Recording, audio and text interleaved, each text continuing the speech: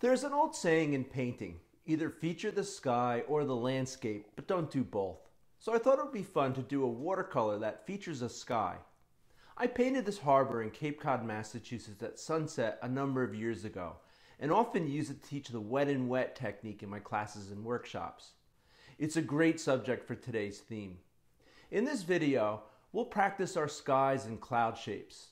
We'll start by wet blending orange, red, and blue for a colorful sky.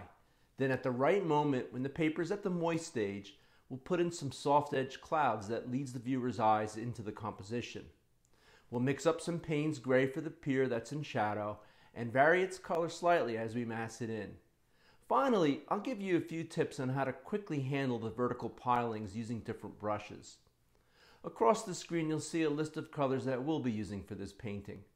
Before you try this video, I suggest you watch it all the way through and then re-watch it as you paint, pausing as needed. I always like to start with a little inspiration from artists whom I admire. Henry Pember Smith understood the old adage and kept his sky simple in his watercolor landscape. The wash progresses in color from a light violet to a warm yellow along the horizon.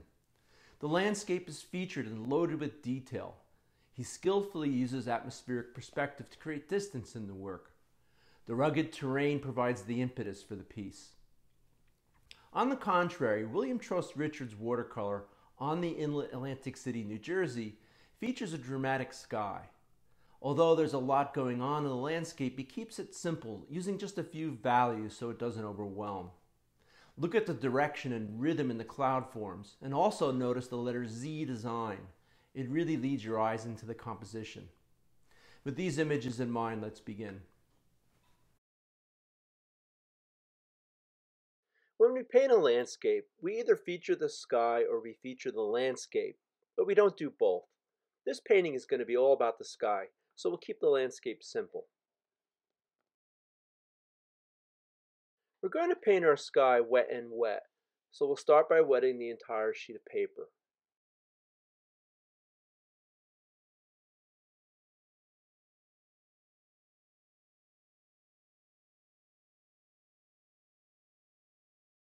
The clear part of the sky is lightest in value and the most colorful part of the sky.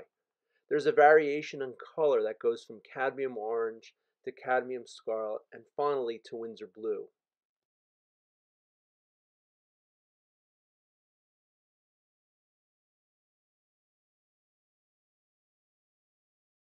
We'll drop in all three of those colors into the wet paper.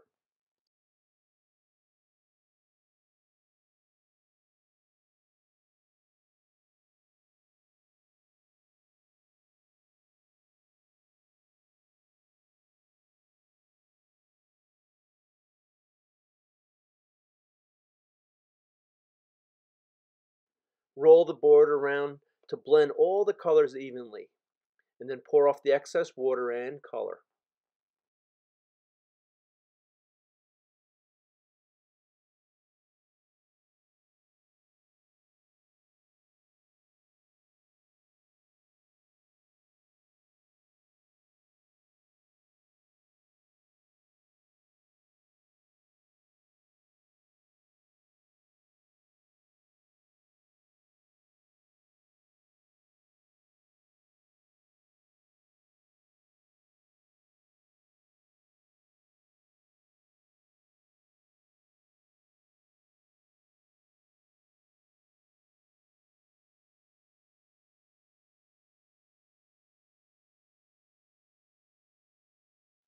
Wipe up the excess paint along the edges of the picture to prevent a back run as the paper begins to dry.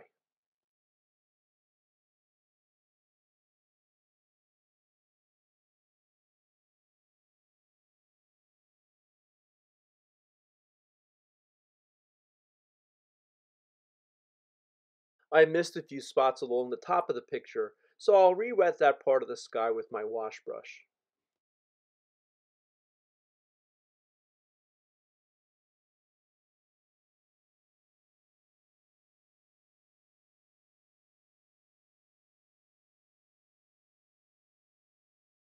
And again, use a paper towel to absorb the excess water along the top edge of the picture. The bay is relatively calm, so the sky is reflected into it like a mirror. We'll repeat the same colors that we just used in the sky and put them into the surface of the water.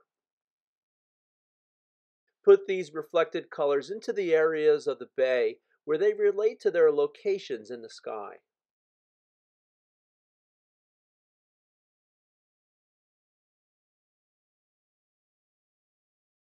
And we'll roll the board around again to blend the colors evenly.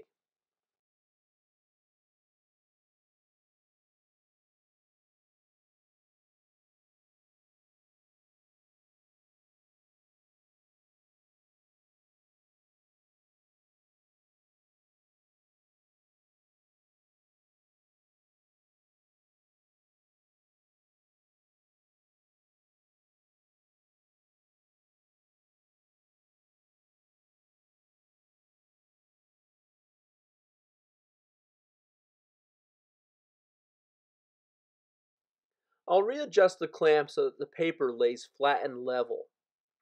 The paper should be at the moist stage of wetness, which means the shine has just begun to disappear.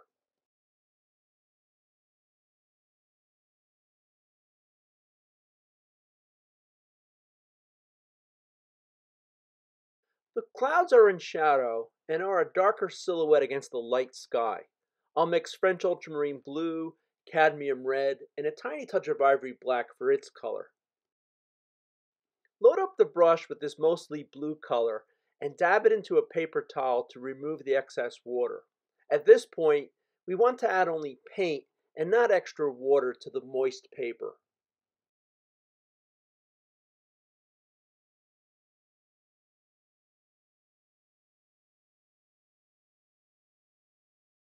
I'll start in the part of the sky that's a little drier than the rest, which in this case is the upper left-hand corner of the sky.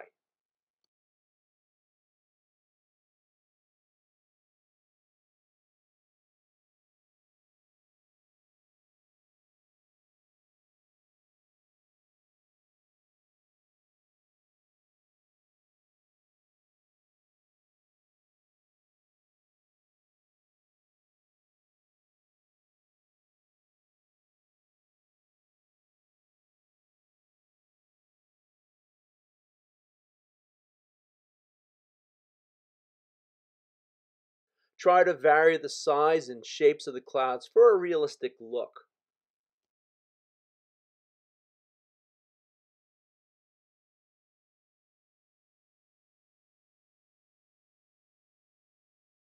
The clouds at the top of the sky can angle slightly downwards.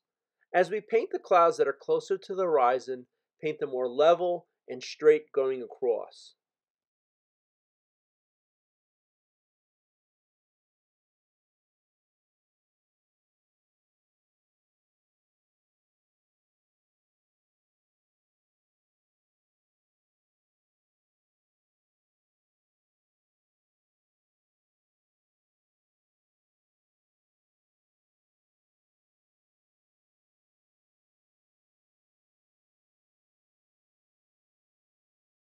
And again, vary the sizes and shapes of the clouds for best results.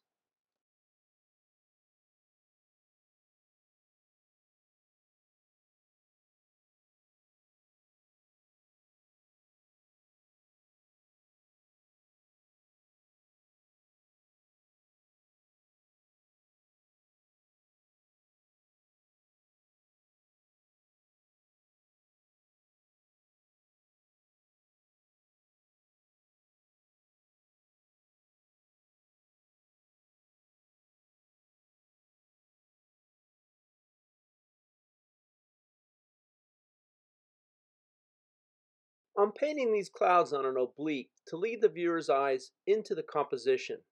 I try to organize my clouds in a Z pattern. I also try to thrust the viewer's eyes across the sky in 3 different directions.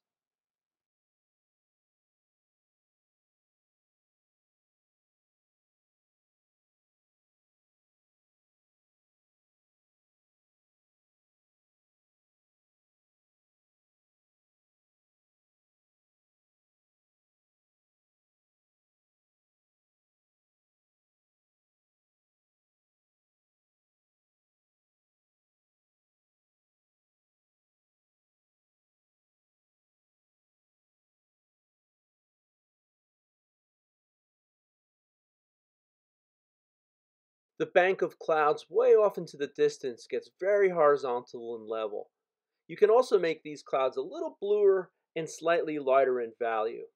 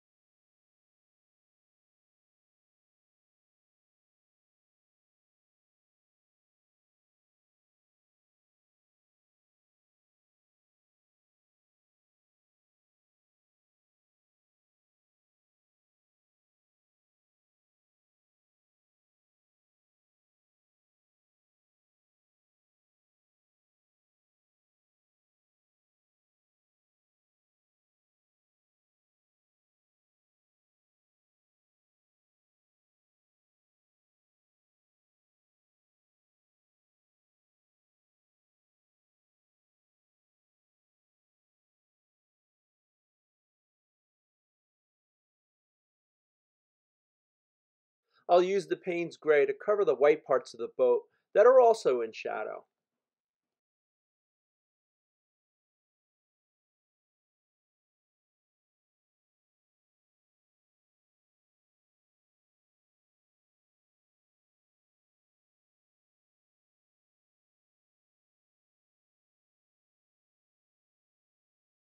Match up the clouds with their reflections in the water. The value of the reflection can be a little darker.